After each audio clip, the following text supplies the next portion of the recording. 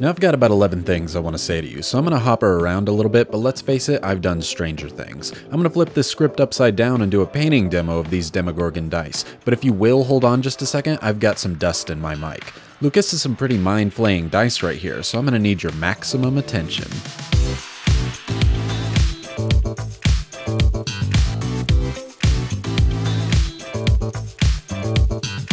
This video is going to be a little bit different than our standard video because it's not so much a tutorial as it is me actually making these Demogorgon dice. Now, if you know who the Blue Mimic is, he makes a ton of master 3D prints for high-level dice makers so that they can make their own dice with their own branding on them. He made these Demogorgon-looking ones from Stranger Things and sent them out to me, and I turned them into resin versions of themselves. Because the 3D printed material is not quite as strong as regular resin, I had to recreate them, but we're not going to show that in this video. This video is about turning the Demogorgon dice into something usable. He also gave me this cool new mold system, which I can't quite show because it's an upcoming Kickstarter, but I'll show that in a future video. I even experimented with the quick curing resin because we're not looking for any sort of transparency in these dice. I thought maybe it doesn't matter and this is a good time to try it out, but after mixing it up, it has the same problems that the 3D printing resin has, and it's just a little bit too soft. If you were to ever roll this stuff, it just would not be good and it would slowly start to deform. I had to sand one face on each of the die that I was using to match the rest of them, and because it was 3D printed, it didn't need to be super sanded. I only did it to the first level of Zona papers, which is the equivalent of 600 grit sandpaper. So again, not very fine at all.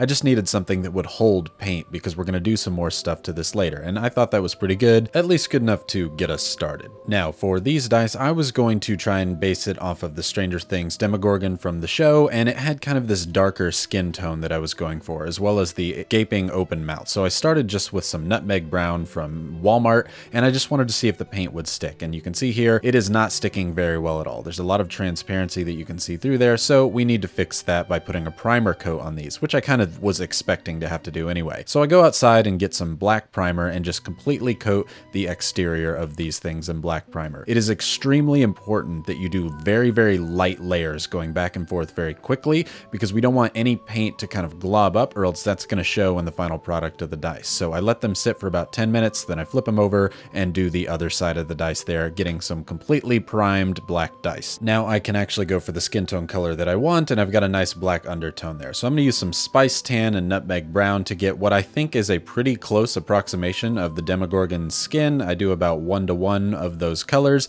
and I start laying the paint on there. Now I could have done this two different ways. I could have painted the numbers first and then the skin tone last, but I ended up going skin tone first. And as I was doing that, I actually found a neat little trick, which is if you just have a tiny amount of paint on your brush, you can go right over the numbers and not get any paint bleed down inside the numbers, which is great, and it saves a lot of time. The downside to doing it this way is you have to be extremely precise with your number inking, which I am not, and you're going to see that that causes a problem, which actually turns out to be a happy little accident. Thank you, Bob Ross, as we're going through this, and I wish I had planned for that, but we adjust and we go from there. So I'm painting the entire skin tone on the outside for anything that isn't essentially the Demogorgon's gaping open mouth there. Now I do one whole coat on this 1d20, and then I go back in and do a second coat after it dries, but while it's drying, I can go ahead and do the coat on the other d20. And then from there, we'll have 2 coats in and we can start on the inking. I know we're gonna have to do a third one probably at some point, but I go ahead and do my 2 layers of skin tone on the d6 as well. If you miss any paint and it gets on the other parts, don't worry. We've got a lot of other painting to do, so we're gonna fix that up later. For the numbers on the dice, I got as close to blood as I could find, which was my corn red, and it will also go for the maw of the dice as well. Now, this is where accuracy and patience can work out really well for you if you can get right inside the numbers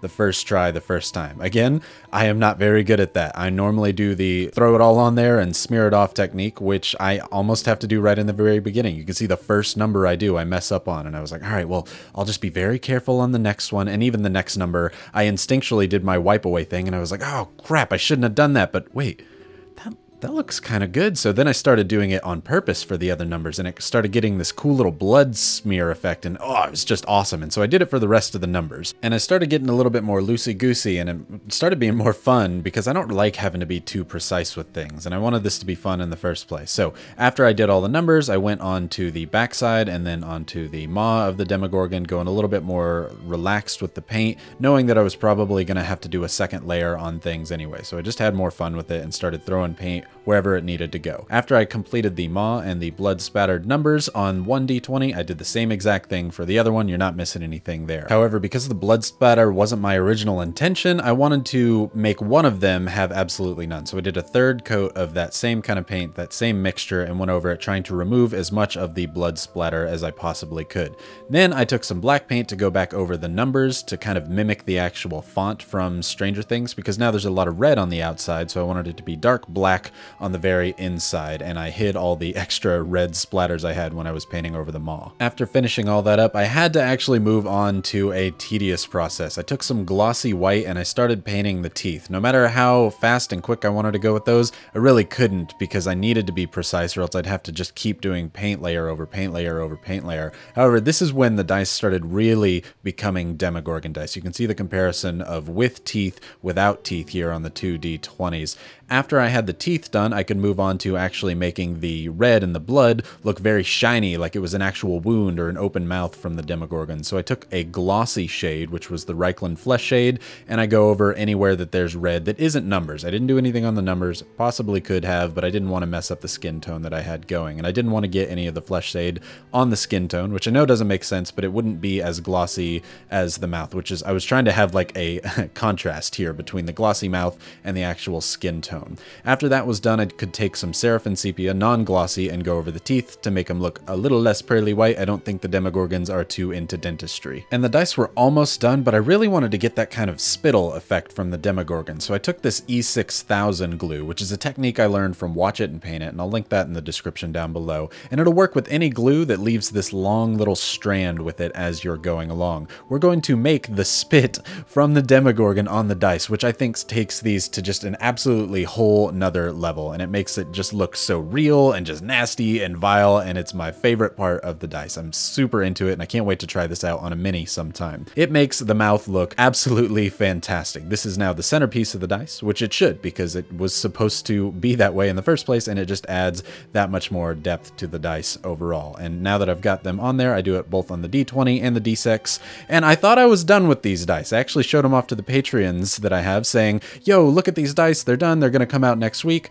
Well, that was last Saturday. I started talking to the Blue Mimic and saying, yo, look, I'm done with your dice. And he was like, well, you're not done. You didn't encase them in the other dice that I sent you. And I was like, wait, those are for that? I just thought you sent me some blank dice to have fun with. And he called me a dummy, which he should have, because I'm actually supposed to take these dice that I've made and encase them in another clear bit of resin so that they are balanced and not going to just be art pieces. I can actually use and roll them. So we're going to do that. And it's like missing one step on IKEA. So I'm not going to show that again. It's just encasing them in resin like I've done a billion times in dice before. So I encase these things in resin and I go through my polishing grit of Zona papers. There's a few problems that I noticed here on the D6 as I was doing it. Again, there was a hidden bubble that I didn't notice until I started sanding, which it just keeps happening to me. I don't really know why that happens. Whatever, it doesn't matter. In the end, we've got two dice that are now balanced and rollable sets of Demogorgon dice, because I know that was going to be something somebody was going to bring up. You were going to say, hey, well, you can't actually roll these, and you were right. I am a little sad, though, because as I was doing this one, I got a nick on the D20, not a big deal, but you lose all of the strands of the spittle that you had. It's totally balanced. You can roll this and use it on the table all you want. You can see that little hole on the D6 there, but it doesn't have those strange little spit lines, which I absolutely loved, but that's okay, because I kept one of them so that I could see those little spittle things, because I just loved it. It's just going to sit on my desk. Admittedly, I do think the D6 actually looks better encased in resin, because you couldn't really have much room for the spit there anyway. There isn't like a giant hole like there is for the D20s here, and I kept the one that has the blood splatter without any resin on it, and this is just going to sit right on my desk so I can say, hey, dang, that's a scary looking dice, and I can get nightmares from it all day long. And if I'm really, really mad at a dice project, I can pretend to have it eat some of the other dice that I'm making, because this is the most vile yet awesome looking D20 I've ever made, and I'm super duper proud of it. So before we get on to the glamour shots, I really want to thank the Blue Mimic for sharing his skill with 3D printing with me. Wait a minute.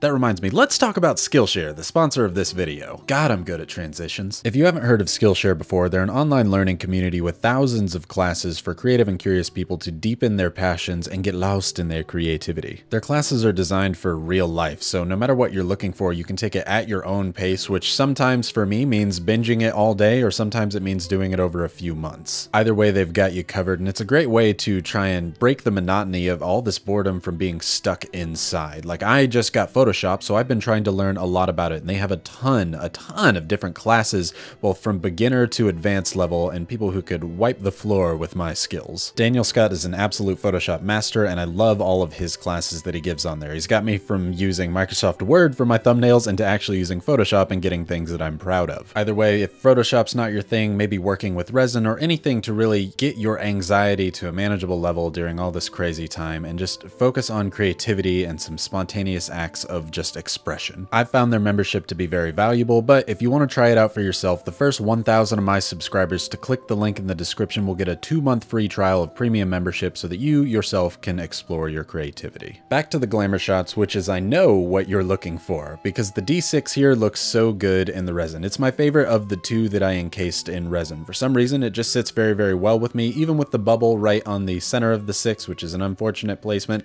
I still like it a lot, and I'm happy to have one D20 that is fully encased in resin, because now I can add it to my dice sets that I'm going to be playing with on the table, and I can use this for rolling big bad evil guy attacks. But this one with the spittle is just next level, and not all dice need to be functional. This is just as good as if I had painted a really nice miniature, in my opinion, and I'm proud of all 3 of these dice. And by the way, I have a huge announcement, which is that I have 2 new stream shows coming to Level Up Dice's Twitch streams on a weekly basis. One is going to be called Building Character, where I'll be streaming things like making maps, dice, and delving heavily into the process of creating my homebrew D&D world. And the other is called the Red Wagon Inn, which is going to be an actual play stream of my D&D world that I'll be DMing. I've got some amazing players, and we have plenty of guest stars planned for future episodes. So come check them out and hang out with me on stream, as I'd love to say hi to all of you. And stay tuned to my socials, because I got more information on that coming your way. Thank you so much for watching. I hope that you enjoyed this kind of different style of I'm making a very specific type of dice and just delving into it with me. I've had a good time with it, and I've been wanting to show off these dice for so long. I'm so happy with them. Maybe subscribe if you want to learn how to make your own dice from scratch in the future, or for more content like this. And let me know some other things you might want to see in the comments down below. I'd love to talk to you. That's it for this video. I'm off to spam Fem Wolfhard to see if he can get these dice in the next season, and I hope that you have a fantastic day.